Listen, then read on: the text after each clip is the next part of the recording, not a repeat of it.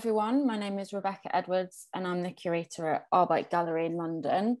If this is your first time with us, Arbite Gallery is a gallery that commissions artists working at the intersection of digital practice, new technologies and critical thinking.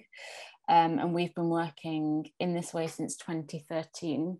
Arbite Skills is something that we launched in 2020, and Arbite Skills are introductions to creative software and short courses on digital theory led by artists and curators working within the digital realm.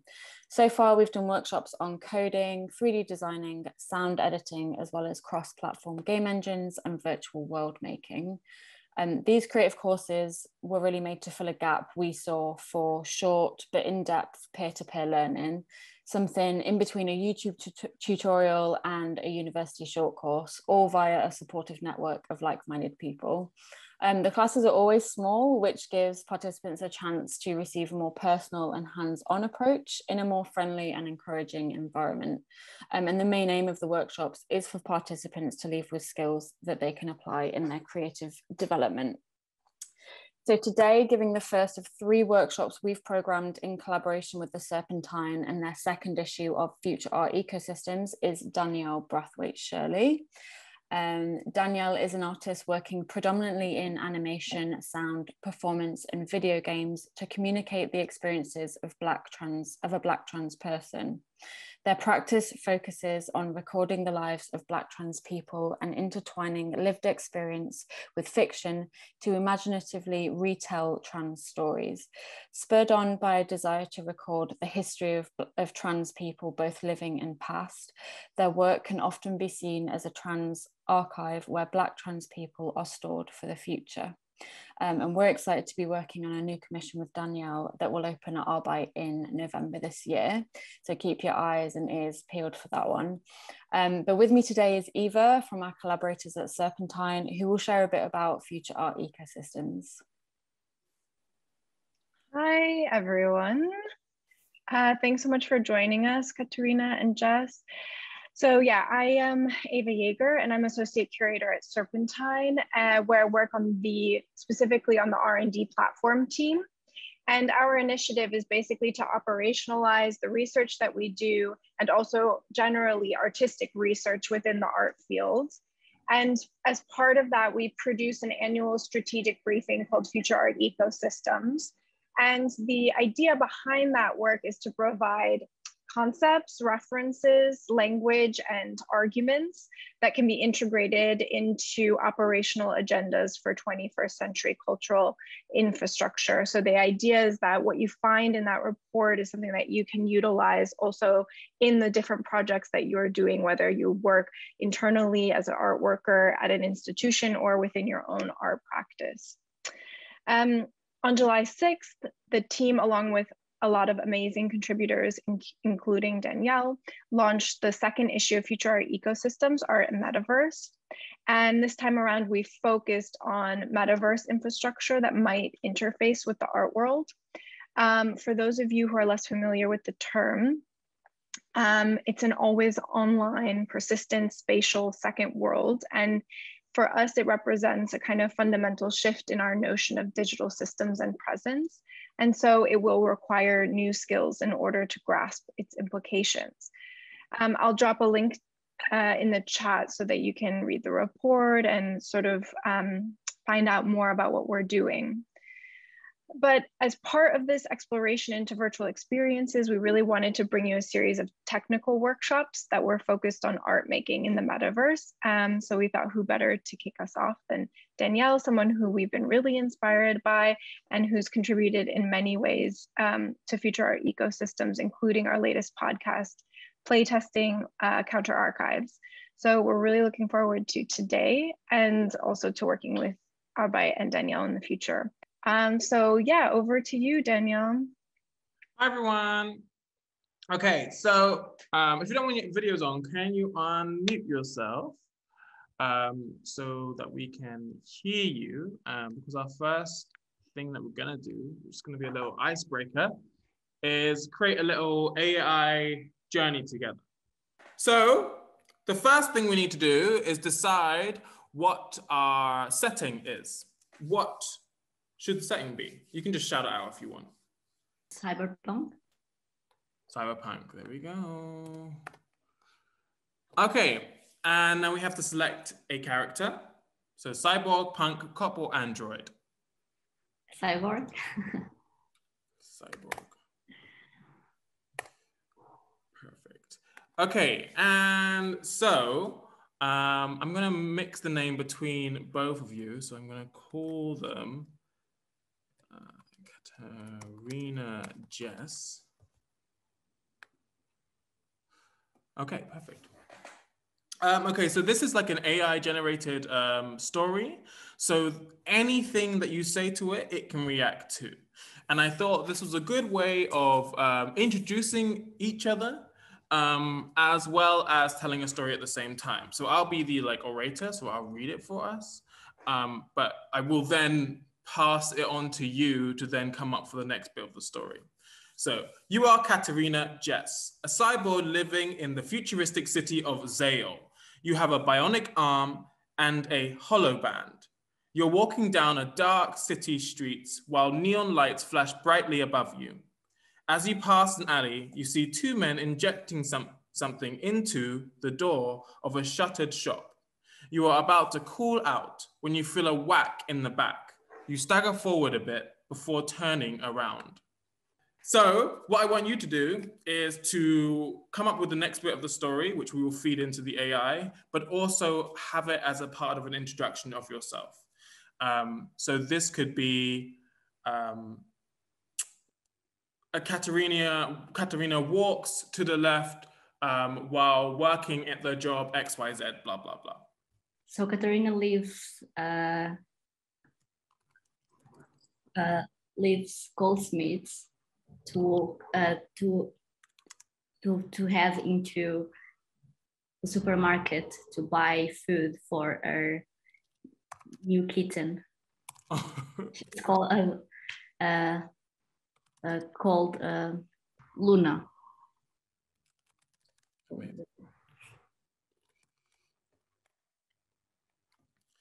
You, Katarina, leaves Goldsmith to head into a supermarket to buy food for her new kitten called Luna. You walk into the supermarket and find yourself face to face with a large group of people, all yelling and pushing each other. Looking around you, you realize what's happening. It's a food riot. Now, Jess, if you'd like to do the same. Okay. So, as an artist, you create some food for the riot.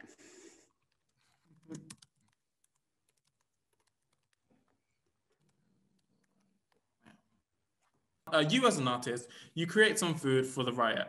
You sit down on a marble bench and conjure up waste bucket foam hands to hold a paintbrush. You begin to paint a picture of a beautiful girl holding an apple on the side of the building. Do I introduce myself as this AI kind of situation? No. You can say whatever you want and it will be able to respond. Whatever you want. Okay, awesome. Thanks, Danielle. So, hi everyone. I'm Uli. I'm artist. I work with interactive installations and performances. So I mess around a lot with science and technology. And I was interested in what kind of interaction is going to happen there because I've done a couple of interactive performances with Columbia University, and I just want to see what you're cooking here and take part in it and like share and exchange and help you with anything if needed. I'm trying to write some of that. The cyborg you can just type that I'm like artist who works with interactive installation. I think it's fine.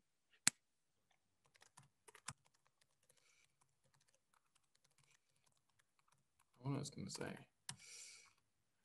Relation. You say, hi everyone, you are Uli, you're an artist, you have done a couple of interactive performances at Columbia University, you work with interactive installation. A pretty blonde woman walks over and watches you painting. Hi, I'm Uli, you say, introducing yourself. Pretty good, she says, but you need to work on your posture. Is it like AI gives a response to the phrase that I'm entering?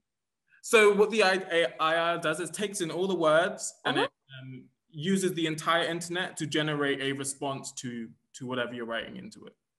Nice one. And I think maybe we can do Rebecca and Eva, just so, because Yuli was late, so you can do a little introduction and then I'll type it in and we can keep it going. Rebecca, you go first. Okay. Hi, I'm Rebecca. I'm curator at Arbite. And I like apples. What? Okay. Perfect. You say, hi, you are Rebecca, you're a curator at Arbite, and you like apples. Rebecca smiles and offers you a slice of an apple, which you happily take. Thanks, you say. I'm glad someone likes apples. Rebecca looks around and frowns.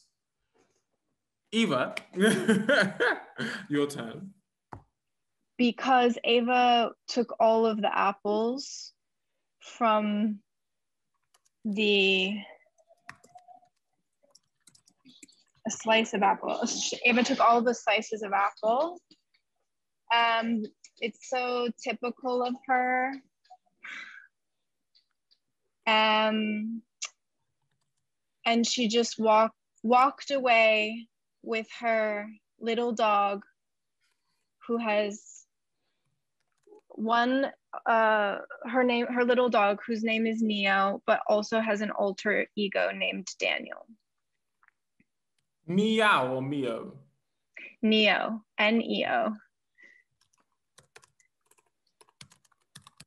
That's a great name for a dog, Eva. Unfortunately, Daniel's with us more often than Neo is. Because Ava took all the apples, all the slices of apples, it's so typical of her, and she just walked away with her dog, whose name is Neo, who has an alter ego called Daniel. She managed to snag herself a slice, you say.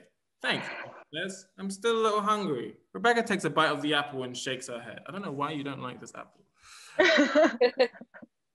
So I'm gonna say, Danielle enters the room and says, welcome to all of you to this workshop. I hope there will be enough apples for all of you and that you can take a slice of something from this space. Okay. So you, Danielle, enters the room, welcome you all to the workshop, blah, blah, blah, blah, blah. Danny, or nickname, walks into the room carrying a paper bag of apples. Sorry I'm late, she says. I've got apples for everyone, but you're still going to eat. Right. So that's just a small introduction. Just hi, everyone. Thank you so much for coming. So short run through of today. So what we're gonna do is we're gonna look at like a couple of games, and I'm gonna ask you to note down some things that you think about when you're looking at the games.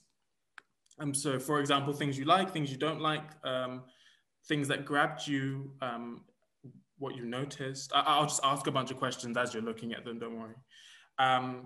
And then from that point on, we're gonna start thinking about designing our own kind of interactive experience and what the point of that experience would be.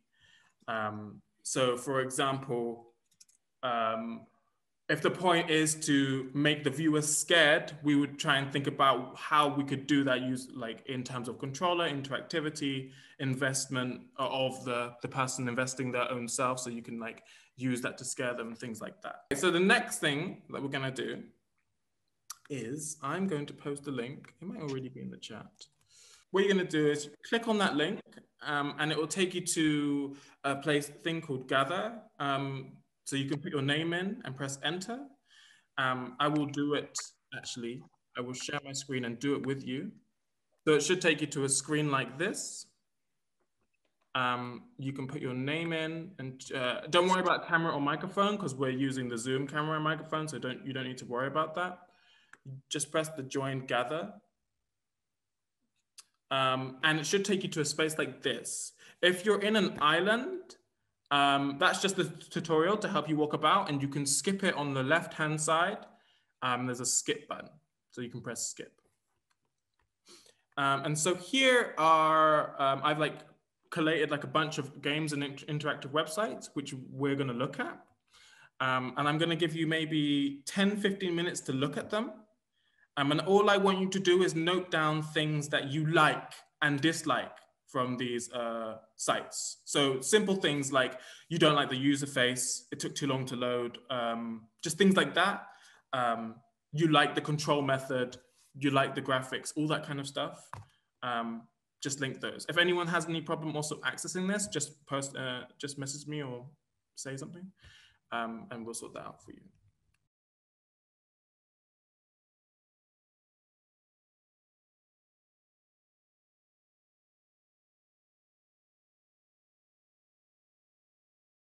So as you're noting things down, I'm just going to go through one and talk, because it's too hard to just stay silent on this for me.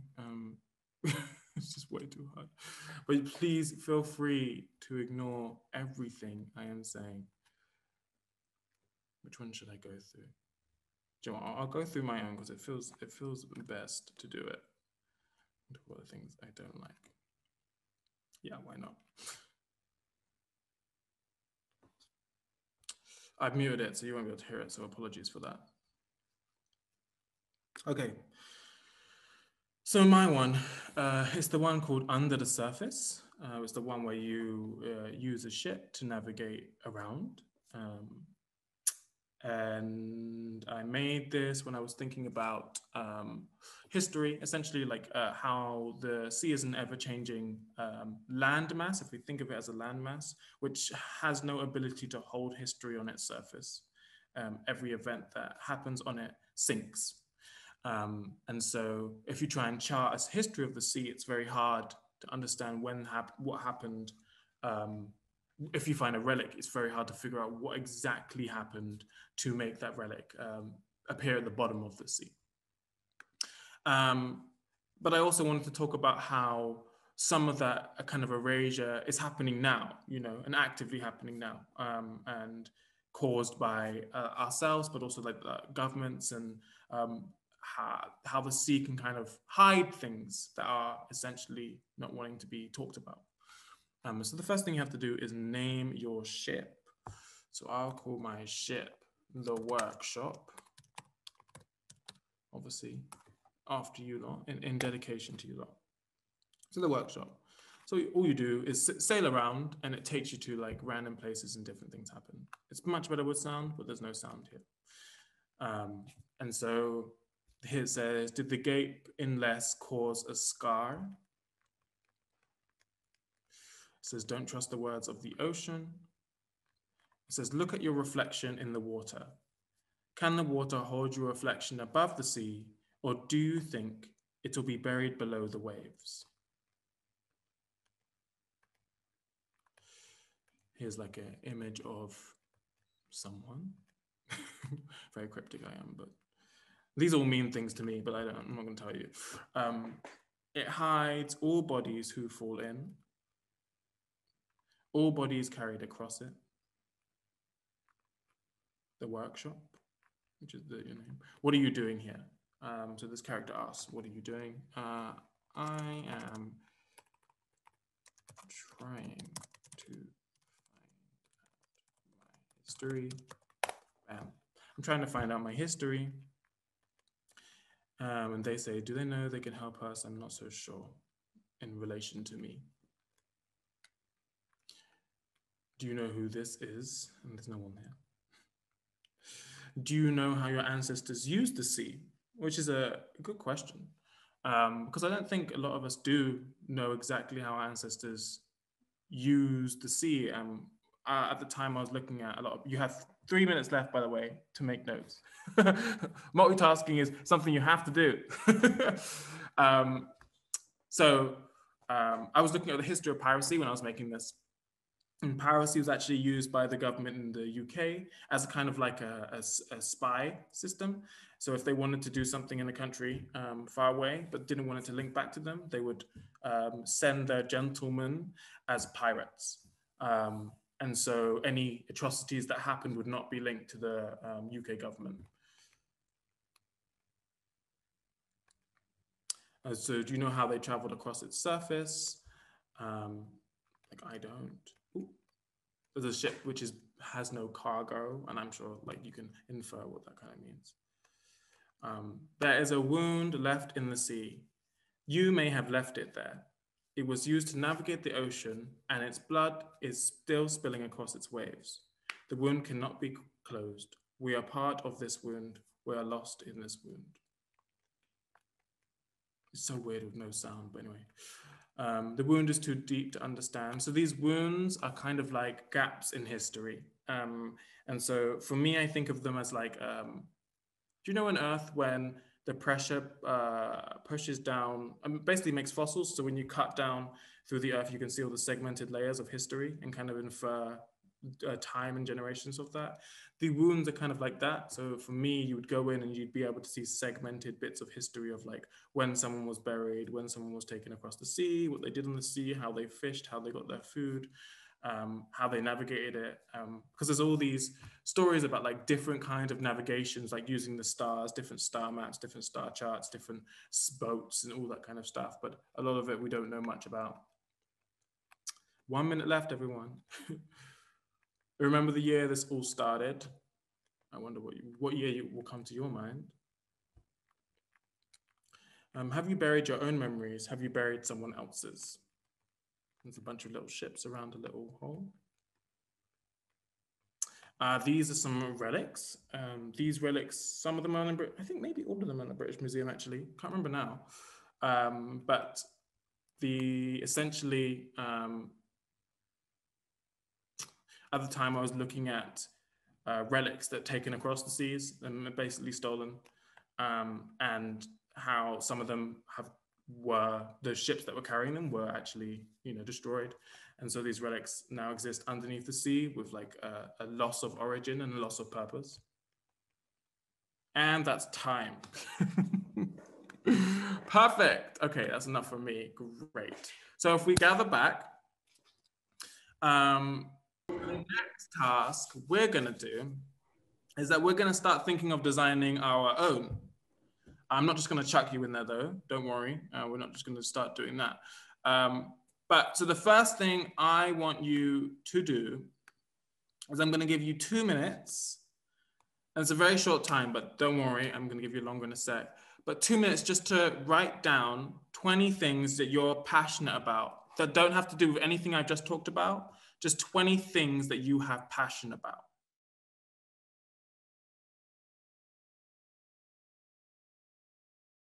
Okay, and then the next thing I want you to do, these are quick fire, don't worry, this is just to get your brain start working. The next thing I want you to do is write down who your community is and 5 things that make them your community.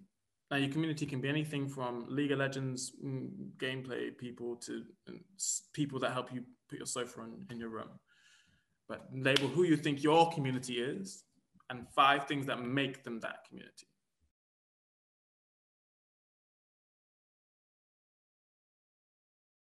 And the last thing I want you to do is write down 1 message that you strongly stand by. Something that you really, really, really strongly stand by.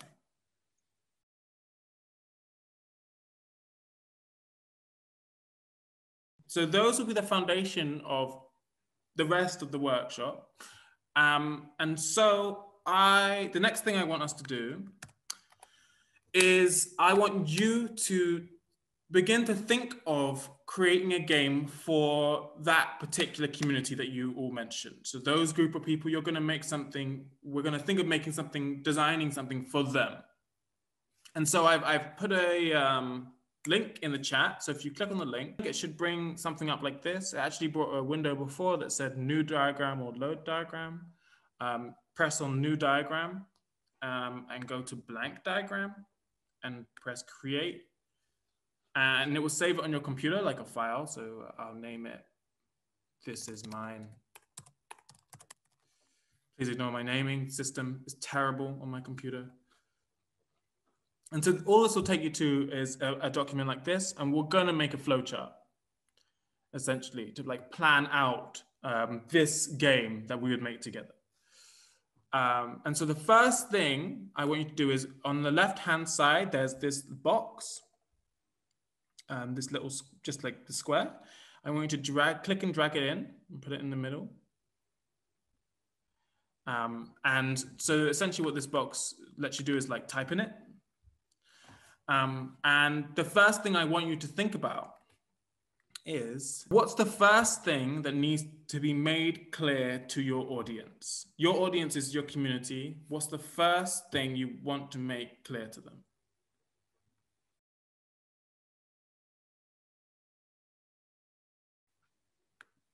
In terms of interaction with the, or like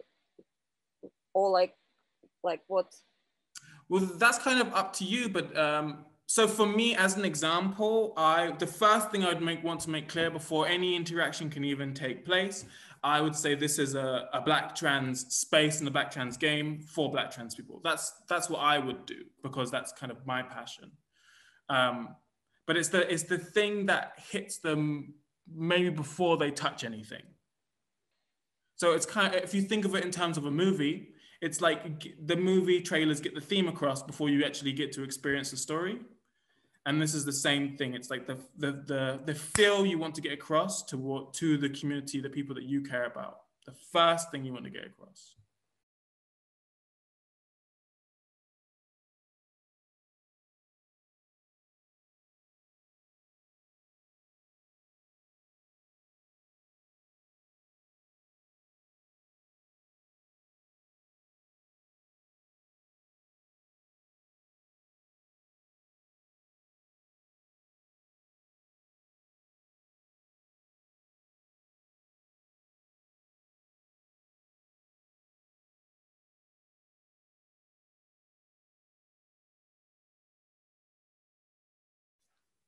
And so the next thing I wanted us to do, and I'm going to reshare my screen, is,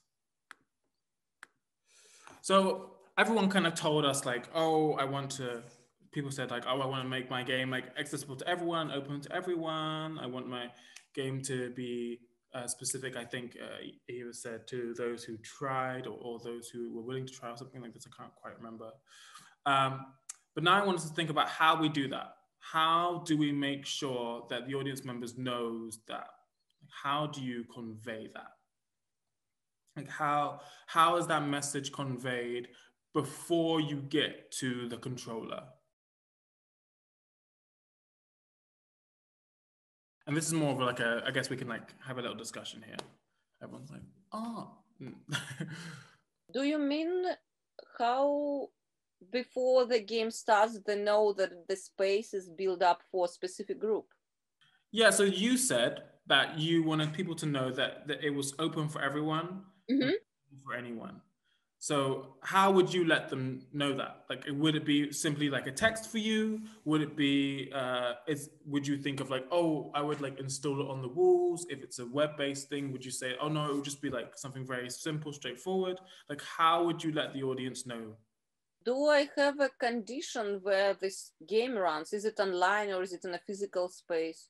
It's whatever you want. Like this is completely imaginary, so it can be your wildest dream. What feels right for you? Okay, I think for me, my first thought is visuals. I mean, again, this is kind of assuming that the game is going to be visual and people participating can see. But for me, visuals are probably the first thing that I think about when I think about my community understanding that it's for them or wanting to engage with whatever it may be. So whether it's, seeing themselves in the visuals or a style or a color palette that I know is appealing, that for me is quite indicative. And what was your message or the first thing you wanted them to know? For me, it was that art is for everyone and it's whatever makes you feel. So my poorly defined community is people who are interested in the arts who are not in the art world. Mm. My question to you would be like, how would you use images to say that? What would your image be? You know? I would collage images of art, but you know, I wouldn't have like a Mona Lisa and a Rodin, which is because I'm thinking about museums and you know, bringing people who may not feel comfortable in museums closer to art, and so the images of art that I would use would be by artists who work with found objects or artists who focus their subjects on their communities and sharing their stories. So something that typically is not seen in museums, but actually is very emotive and very engaging. And it's kind of art by the people for the people. And where would this image be in relation to the, would it be like a splash screen? Would it be next to this game, this imaginary game? Would it be like, where would this be? Yeah, I think it depends on what, because I don't know yet what the game is. Like, I don't know if it's a real life thing or if it's a computer thing. So if it's a, you know, like a PlayStation game, that would be the cover. If it is a physical kind of bodily game, it would be an image on the entrance. If it's on a website, that would be the landing page. So the first image, the first encounter. Brilliant. Thank you. Thank you. I think, so now I would like you to think about what kind of game you would make. So a lot of the questions you've already been asking me and like asking yourself, like this is the moment where you get to kind of answer them. And so in terms of what kind of game, what kind of like genre of game it is, how people interact with it, and where you will find it. For example, Yuli talked about having like an online version and an offline version, each like kind of displaying it. It's the same things in different ways. But now we're talking about like the game itself, the interactive thing itself, like what is it doing? So like what's the story it's telling? How people interact with it, and what kind of genre is it? But I'm gonna give you maybe 10 minutes to really come up with like a real good like basis of a story, and the kind of like control methods and where you want to put it. When you say control methods, what do you mean? So I mean, is it accessed via like a keyboard and mouse, or do you use a dance mat to play it, or do you use like a do you put on a coat to play it?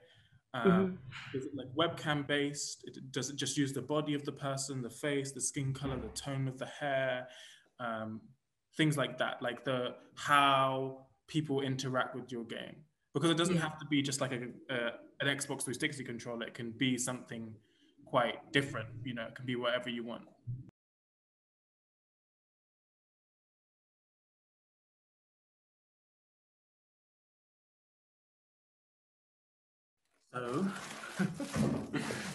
So just to also get you thinking about controllers, I'm just going to show you some while you think about that. So here is a little modern day SNES controller.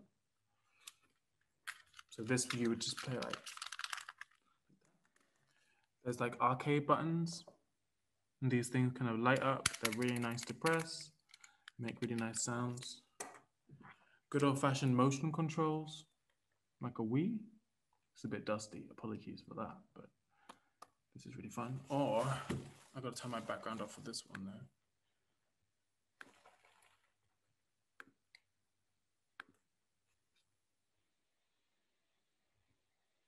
My recent obsession.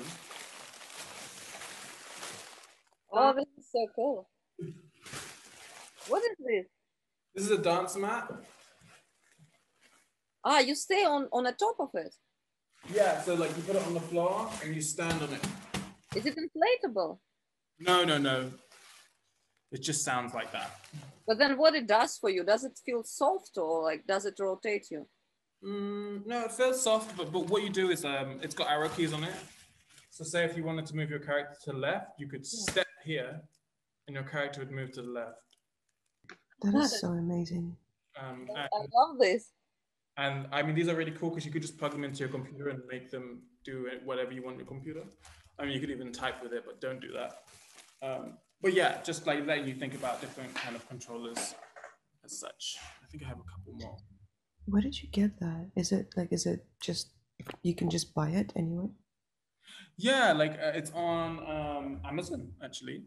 And the great thing about these is that like, just because it's fabric, you can customize them really easily. So you could like stitch on your own design. Mm-hmm.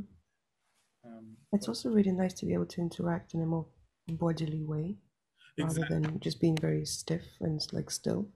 Exactly, it makes you feel much more.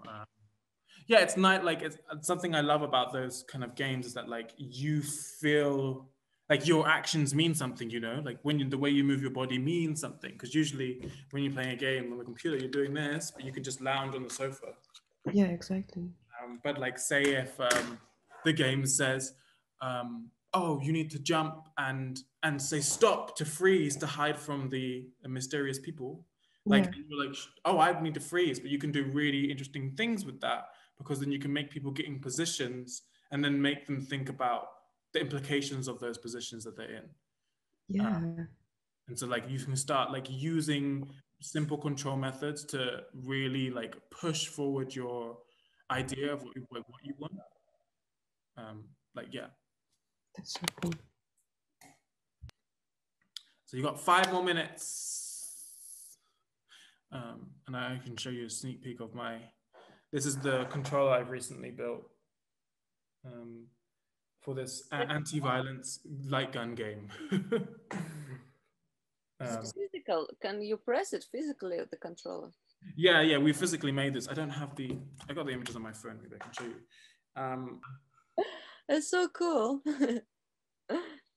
And so like that's to make us, so basically what the aim of this game is the game is to make you excited to pick up the gun. And then as soon as that excitement hits you, we like tell you how bad that excitement is and how bad it is to feel excited about picking up a gun for a game.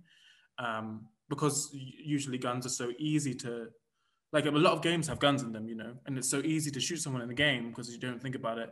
And it feels so good to shoot someone in the game because there's been so many implementation of the same mechanic. And so that's why we've made the gun that's uncomfortable to hold, makes you excited to hold it, and then insults you and makes you terrified of pulling the trigger at any moment. So yeah, that's kind of like how I think in this way. So this is the example of the game, and this is it in action. I love these creatures. Is it like devils from hell? It's launching in September, October, November as part of Airbyte.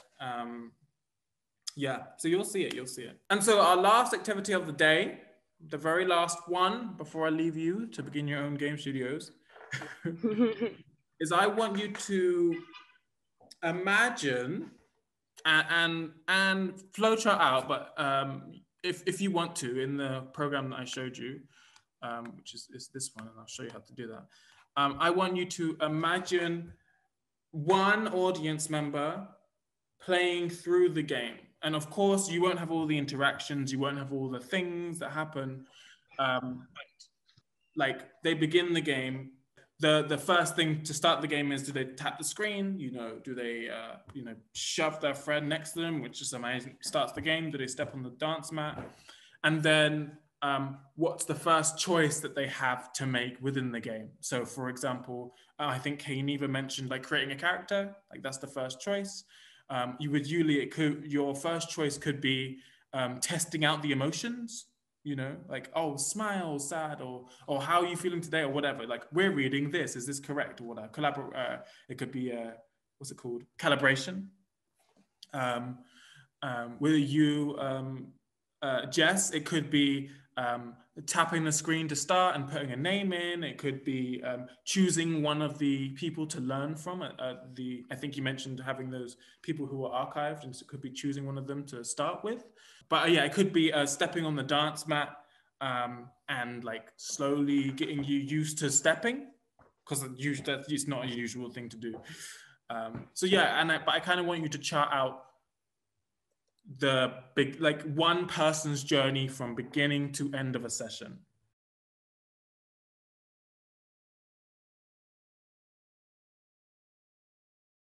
And I'm just going to show you how I kind of do this so you can get an idea of it. Yes, please. And then you can do it. So what I would do is like, and I always create flowcharts. So I'd be like, right, so person enters gallery, and to start the game, they have to pick up controller and pull trigger. And so that's the first thing they would have to do to even start the game. And I'm like, right, so what happens after they pull the trigger? And so what I will do is I'll drag another box here, bam, and I will connect it here. So when you just hover underneath, you get these arrows. And if you click and hold and pull down, you can connect these boxes. So kind of making a little flowchart. And so here you would type, okay, so what happens when the trigger is pulled? Oh, game starts, loud sounds, and introduction to level selection, right? And say, okay, great. So there's introduction to level selection. How many levels are there? Let's say there's 3 levels. Right.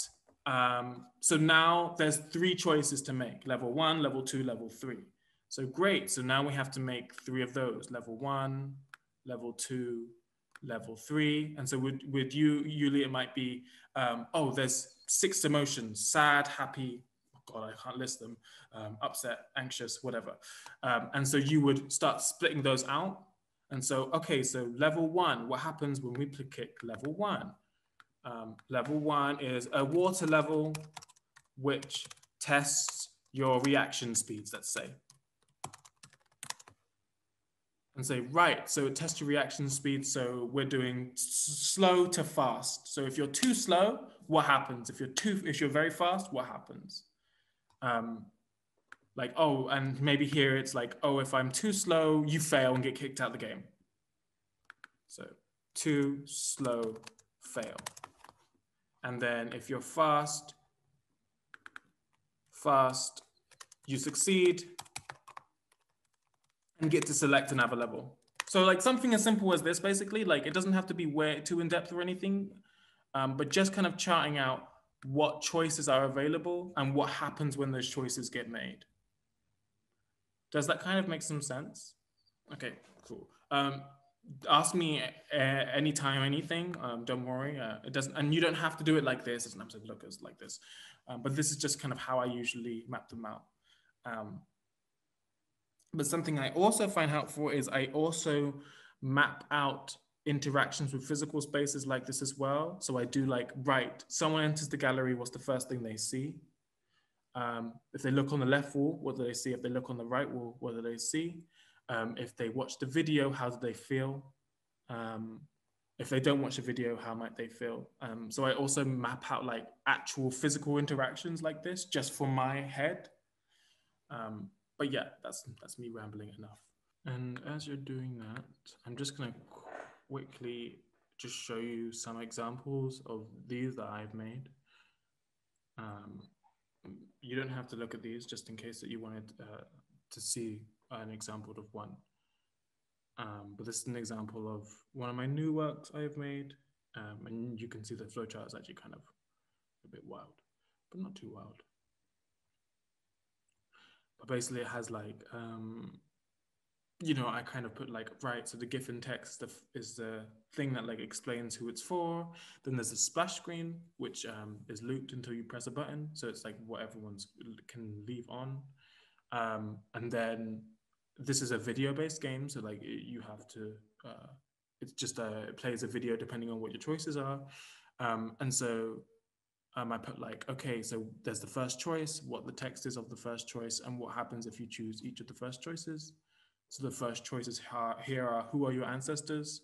And the options are colonizer and those that were carried across the sea. And then you see it's kind of like splits out into like different experiences of who's picking what and what's happening. And some videos are the same, but some videos are not. This is a different diagram. Wow. Sorry. Which is kind of I made this interview game where you could interview different people. And so these are people that you could interview. And it was quite a simple one, but you would get different answers based on what question you would ask them. And this didn't end up getting made like this, but this was like my initial idea. And if this loads, right. And this was my initial one for that ship game I just talked about. This is my initial kind of mind map slash flowchart. So when I'm trying to plan things out, I use flowcharts just because it makes sense in my head, but often like they change a lot, and I use them more as like a mind map for like themes, what I want in there, what I don't want in there, what I'm trying to figure out how to put in there, just to get everything kind of out and down, so that then later on, oftentimes later on, things that I just want in there become choices much later on to the project, because you've made the foundation to do that.